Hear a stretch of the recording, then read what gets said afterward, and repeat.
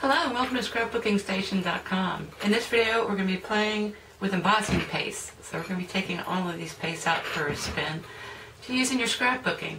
So without further ado, putting the camera over my shoulder, we'll get started with the background for a scrapbook layout. So here we go with a sample, which is why I think this stuff is so scrapbooking friendly.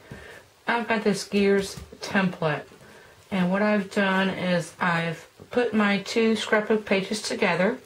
Not necessarily square. I've stamped it with basic black. This is basic gray cardstock. And now I'm going to use this to hold this down. But the thing I like about this embossing paste... Oh, hold on, I got a spoon. I got my sweet and low spoon so I can scoop this out. And once again, I'm going to put it on my straight edge. But what I was saying is the thing I like about this embossing paste for scrapbooking perspective is that you can cover a lot of area in no time at all. So I'm going to put some of that on there. And I am going to try not to go too far out of the realm .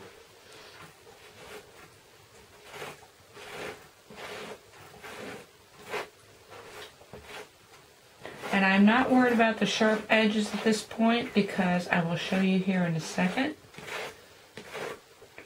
Once I lift this up, I will scrape that this way, and I will scrape that this way. But I'm concerned about this bottom edge because I want to continue with this template and this pattern further down.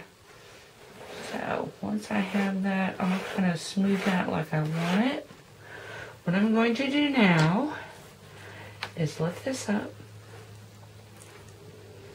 So I've got my gears, and I'm going to pick that up so I don't get it on my craft table. And I've got a little stickle brush, and I'm just going to try and help that along a little bit. And this stuff you can stamp again, so once I've got this how I want it, I'm going to, well, first off I'm going to let it dry, and then I'm going to bring the template down and do some more. So I'm going to wash this all off, let this dry, and we're going to see what the finished result is.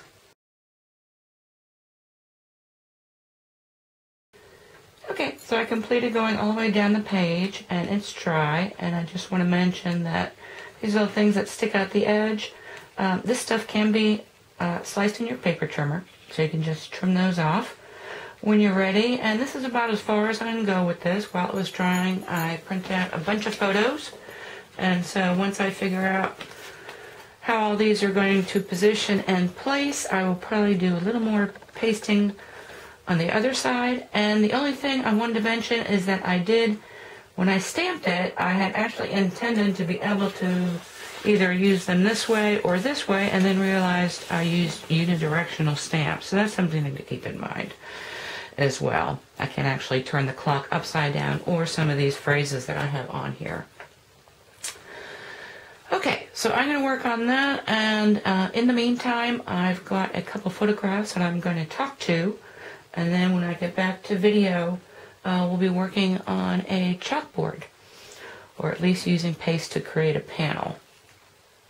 Anyway, I will see you back here in a little bit. This first sample we're looking at pastes are blendable with each other. So this is silver and white, and then textured with a fly swatter.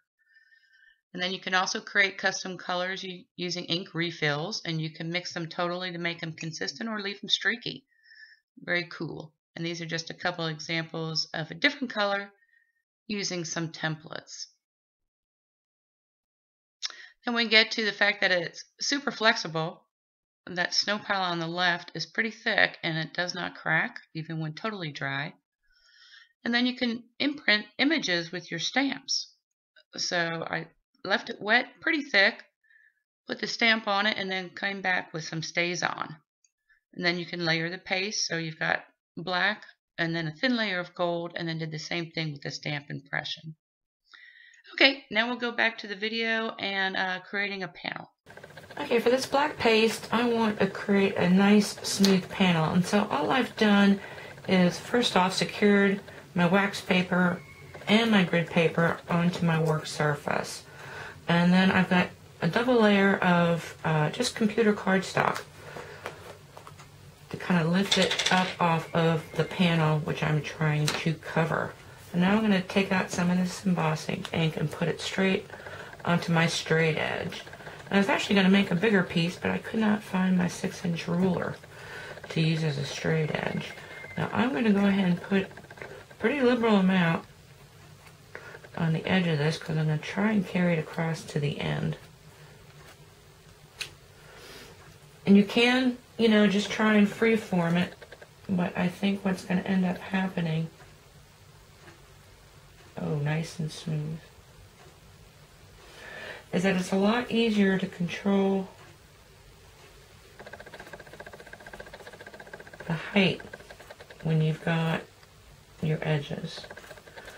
But now I'm just going to let that dry, and that's how easy that is. And like I said, I'm going to put this back into the jar, and I would have done a larger piece if I could have found my 6-inch ruler. I didn't want to use a 12-inch because I was a little bit bigger than I wanted. I'll pull some of this off as well. Waste not, want not. Anyway, we'll keep going here in a second. Stamping on this depends on what the results are. Now, of course, black cardstock is smooth. And you've got, I mean, if you want a chalkboard effect, this black paste is great. Anyway, I took that other photo of the copper. I am still waiting for my metallics to dry, and then I'm going to take you through a couple techniques with that. So just finishing up with the chalkboard, I created this card design, School Days. But I think just this focal point would be great for scrapbooking if you've got pictures of that sort. My kids are older, so really don't have much need, but this would make a great little label for your scrapbooking, even with the letters surrounding it. So anyway, I've got a movie on that, a video on that, and also, like I said, a card kit on Etsy. Now the other thing I wanted to test with these pastes is whether I could stick them in an embossing folder and whether they'd crack or not. But once again, very flexible. Now the only problem is these narrow strips, you know, I think I'm going to stick with that because it was really hard to create a panel much wider than this. And if you saw that photo, you notice that it tends to buckle. So it's not so much a problem with the paste drying. You can manipulate the paste as much as you want. The problem becomes when the cardstock gets wet, it wants to buckle. And so with this border, you know, I think that turned out great, and I will use that. But if you go to much larger a panel, it really becomes a problem with trying to get a nice flat coat.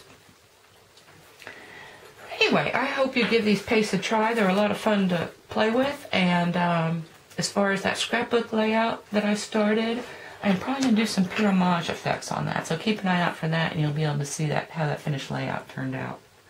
I hope you took something away with you can use in your own scrapbooking. Thank you for watching.